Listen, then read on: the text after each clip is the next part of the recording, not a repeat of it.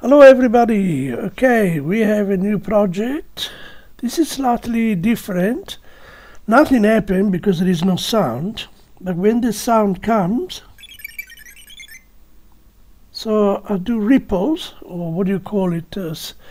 I call it a bubble circle. They appear on the OLED display when the sound peaks above the threshold. So you can actually put a threshold, so you can actually have the display does not show anything till the sound comes up, you can see.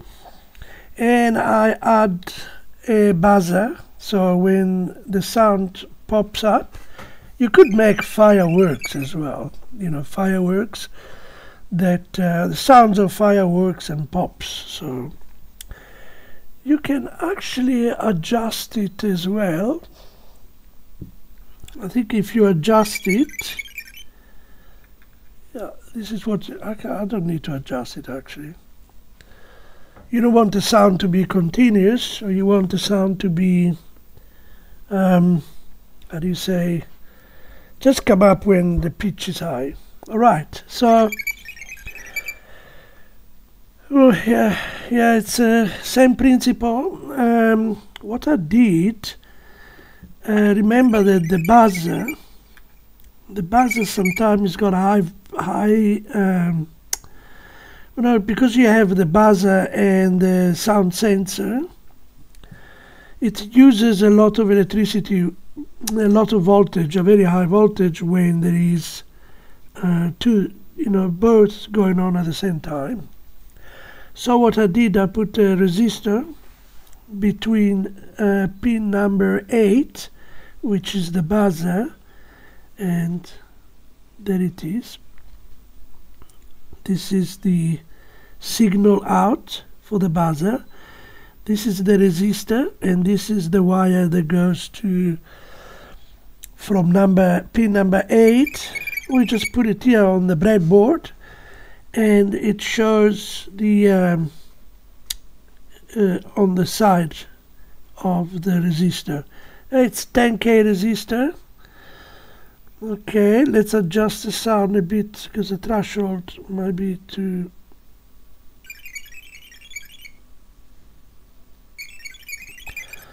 Okay, so now it's going to make a lot of noise. Alright, so this is the way it works. You can adjust it, okay? I've adjusted to for the purpose of the video that it works all the time.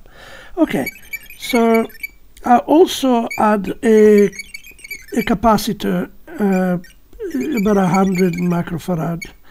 You don't really need it, but just in case. Remember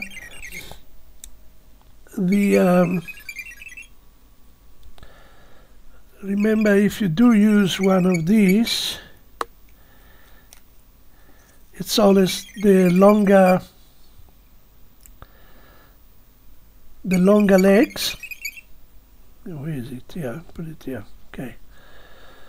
Okay, so the longer legs, it's positive, and the shorter legs is negative. Okay. All right. So, and this is the I2C, the display, OLED display. It's an I2C, so it has the yellow wire. It's a SEL, and the green one, it's SDA. So it's a SEL number 6, pin 6. I put it on, and pin 7, it's the SDA. And then I've got the sensor on pin number 4. It goes all the way back to the sensor here. And then I did a railing with from the ESP32.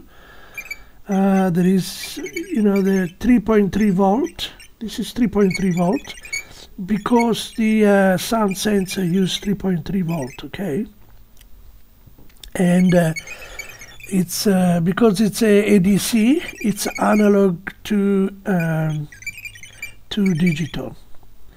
Alright, ADC, but the ADC runs on 12 bits, so it's more than an Arduino. Arduino, it's 8 bits. So yeah, and I grounded on 3.3 volt the buzzer.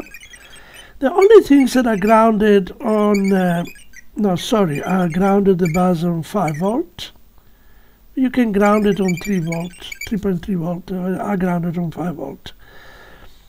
And I grounded the, I didn't ground it. I put 5 volt VCC, and the OLED display is also 5 volt VCC. Okay, so I think I covered everything here. You can have another look.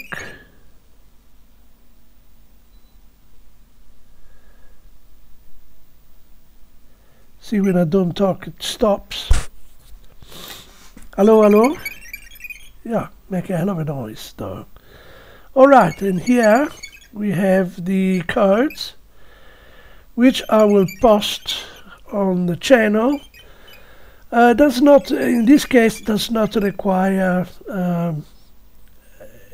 any special library. This library are for the initialization of the OLED screen display. Okay, so here it's sound sensor pin number 4 and buzzer pin number 8, and I set the threshold to 700. Okay, but you can change it, you can set your own threshold.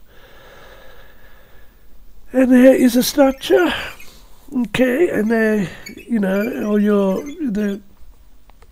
the sound, how the sound is produced, and in this case it's a void bubble, void update bubble, draw bubbles. I think I've tried to get the firework with, but I couldn't get the firework to work, so but I don't mind. The sound is okay, but I will put in future, I will add on extra what do you call it, firework, when I can get the firework to work correctly.